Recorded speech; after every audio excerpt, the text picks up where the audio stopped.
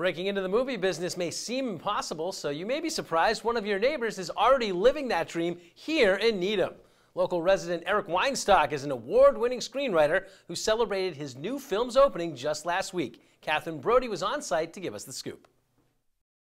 By day, Eric Weinstock runs a solo endodontist practice in Canton, but when he's not working, you may catch him on a red carpet.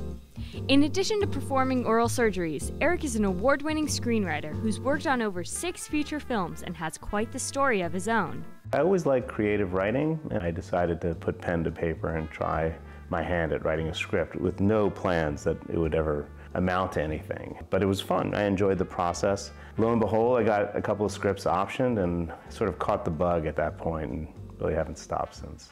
Last Thursday, April 27th, Eric celebrated with friends and family at a premiere for 2 of his latest films, the short Love Don't Fade Away and the feature-length thriller An Egypt Affair. An Egypt Affair, that's the main event. It's a thriller. And they shot the film right along the Nile River on a boat, and they kind of went off the boat a few times in less than a month, and kept it really tight and was able to make it happen. Although An Egypt Affair won multiple awards in its film festival circuit, premiering Love Don't Fade Away may be most memorable of the 2 for Eric.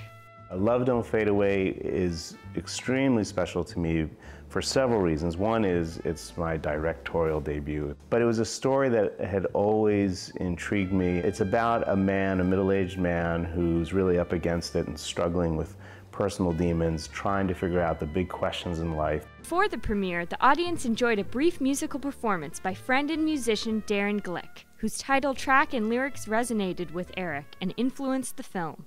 So the song Love Don't Fade Away is a song about the kind of perseverance and sort of the everlasting effect people have on one another. Even after they pass, they still have great meaning to you in your life, and it just doesn't fade away. We thought it was a great match for the storyline, one of the themes of the short film, and that's how we tied it together.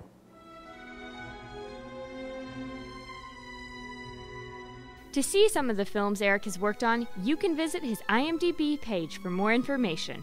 And the next time you get a root canal, be sure to ask your doctor about their hobbies. You may just be surprised by the answer. To write something on a piece of paper and then have a professional actor deliver it, and sometimes, way better than you ever anticipated, is really exciting. It's a creative outlet, which I think we all need to have, and it can be really, really gratifying, even if it doesn't wind up on the silver screen. It's a great process and a lot of fun.